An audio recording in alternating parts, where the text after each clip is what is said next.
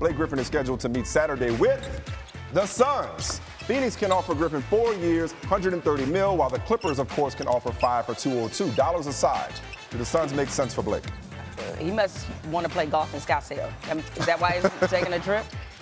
No, they don't make sense. I'll take it as a no. No, they don't make sense. I mean, money-wise, I think even though he's not eligible to get the Supermax deal with the Clippers, money-wise, the Clippers obviously can still offer him the most money. I said this yesterday when we talked about what would be the fallout for the Clippers in terms of keeping Blake Griffin. Me personally, you know how I feel.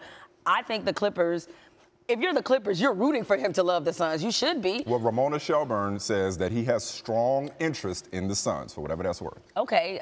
Again, if you're the Clippers, I hope that's true. And that's not something that's just being floated out there.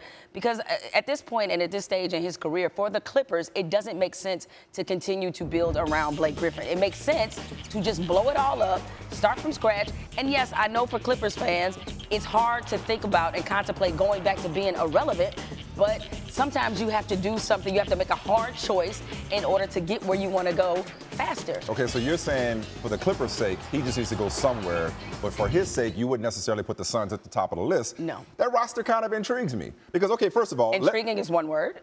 Eric Bledsoe, Brandon Knight. Devin Booker, yeah. Devin Booker, Chris, T.J. Warren. I mean, look, you know, if you want a fresh start, if you're Blake Griffin, let's say you want a fresh start. Wouldn't you want that in Oklahoma City, though? Or Boston, for that matter. Mm-hmm. But Phoenix can be comfortable in many respects. He may be a piece that allows him to contend for a playoff spot, not a championship, but a playoff spot. And Phoenix is a very nice place. Maybe he wants to stay out west. Maybe he likes the culture. Many a player Scottsdale is awesome. has gone to very Phoenix good, in their careers because of that organization. So maybe he likes it. He likes the young group around him.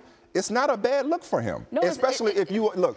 Underrated playmaker though he is, okay, because he's a good passer, all right? Everybody talks about his high-flying dunks or whatever. He's a really good passer and showed that when Chris Paul was out. Maybe he doesn't want to be the one to have to bear the burden of continuing whatever the Clippers are. And he's like, you know what? As much as I couldn't stand CP3, he's out the door. We're not as good.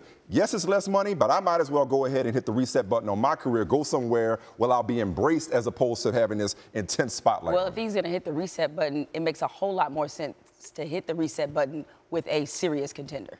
Which comes with expectations, of course.